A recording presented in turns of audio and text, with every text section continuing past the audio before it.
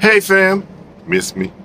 Well, last few days I have been filming because I have been cooking, and you know my fat butt, I have been eating. So I got a couple of meals backed up in the can. So I'm gonna put a couple of them out.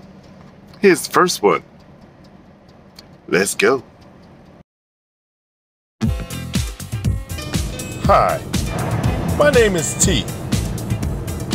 I am not a chef. Actually, I'm a truck driver. And I don't drive food trucks, I drive a semi. What I'm about to do is show you how to do what I do on my truck. Welcome to your favorite new food show, Big Taste in a Small Space with me, T. So this first night I was running hard. I got in late. I wanted to eat, but I wasn't breaking out the pots and pans and all. Oh no. Sometimes cooking's not the hard part. It's the cleaning up. So I got out my oven pan, got my aluminum foil, did it up the way we do, like we do. And I had some yellowtail snapper. Lovely fish. And I cleaned it with some apple cider vinegar.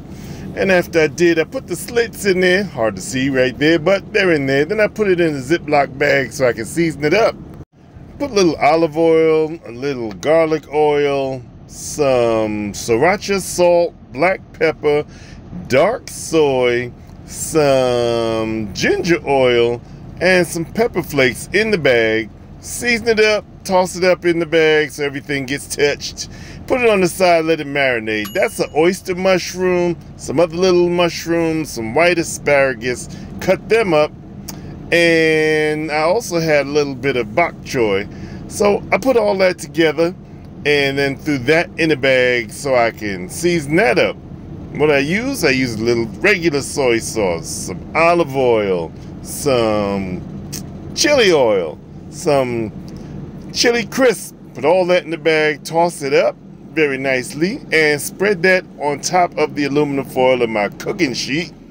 Put the fish on top of the stuff on the cooking sheet. Bake that for 30 minutes at 450. Made a salad, of course. And was it good? Well, you tell me. Yeah, it was wonderful. Yellowtail snapper. Quick and easy. 30 minutes in the oven, 450. Throw away the aluminum foil and the paper plates in the plastic bag and go to sleep.